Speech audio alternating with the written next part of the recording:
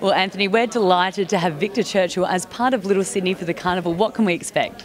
We're going to take a slice of what we do at Woollahra and bring it not too far away to Randwick. So the store's obviously a temple to meat, and we do some amazing things in terms of the charcuterie that we all produce in-house, and so it'll be a meat fest, definitely. A meat fest, what more could you want? Yeah, no, exactly. It's going to be a lot of fun. We're really, really excited to be a part of Little Sydney, and it's going to be a lot of fun.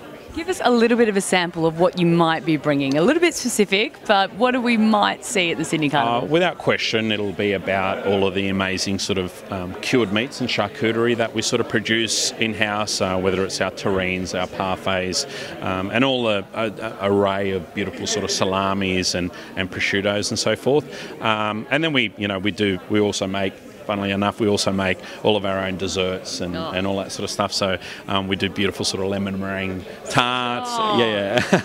You're only meant to have one string to your bow, and then you start talking about desserts. We're all going to be racing down there. Yeah, no, it's an incredible store, and it's not your typical butcher shop, and the sort of food that we sort of produce and create there, and the rotisserie and all the sort of chickens and roast chickens that we do. So yeah, it'll be great. And we have the privilege of having you recreate that kind of environment trackside. How exciting. Yeah, it's the first time, I suppose, we've taken Victor Churchill on the road. It's a pleasure to have you. Yeah, no, it's going to be a lot of fun. We're not travelling too far away, so it's going to be great. So yeah, it's certainly for us and our team, it's about taking a slice of what we sort of do in Woollahra and sort of bringing it to the races, which is going to be great.